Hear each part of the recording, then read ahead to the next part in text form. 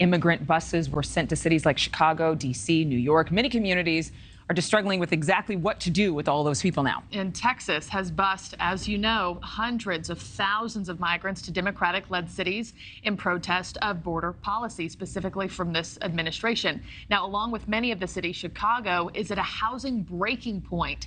Hundreds of them now staying and sleeping at O'Hare International Airport as an overflow shelter. Emily Finn is live for us at O'Hare, and Emily, advocates are sounding the alarm about the conditions there.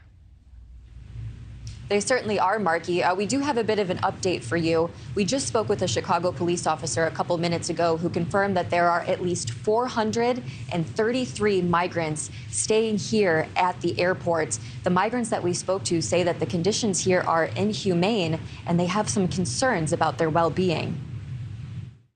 As groups of migrants flown in from states like Texas continue to arrive at Chicago's O'Hare Airport almost daily, concerns about their living conditions continue to rise. Well, they find another place for us to go to.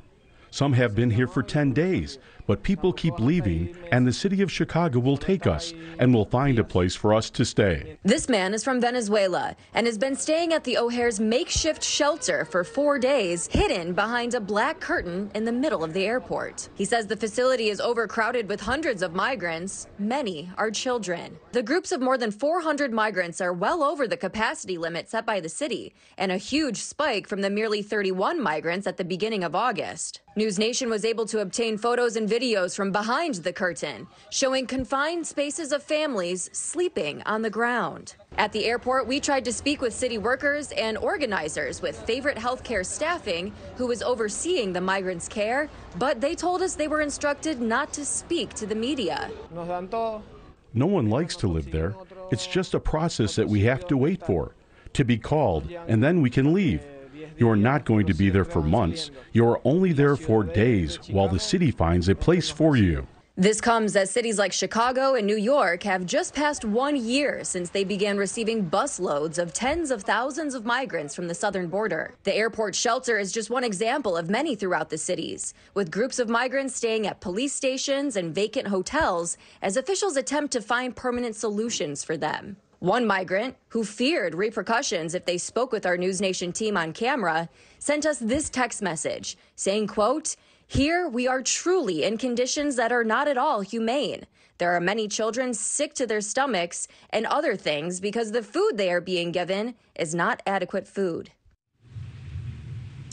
And the 433 migrants are staying here, hidden behind these black curtains. They are well over capacity at this point. In fact, 4 times over capacity. And the police officer that we spoke to had some concerns about this as well. There was a volunteer medical group that was responding to an emergency assistance situation here at the airport where they treated 300 of the migrants here behind this black curtain. 100 of them were children, and the children were expressing concerns as they were vomiting from the food provided to them here, Adrienne and Marky. At least that's what they're saying. These folks have taken a very long trip. We don't really know what your stomach would feel like after walking for miles and then getting on a bus. Thank you for watching. Go to newsnationnow.com to find NewsNation on your television provider. And don't forget to click the red subscribe button below to get more of NewsNation's fact-driven, unbiased coverage.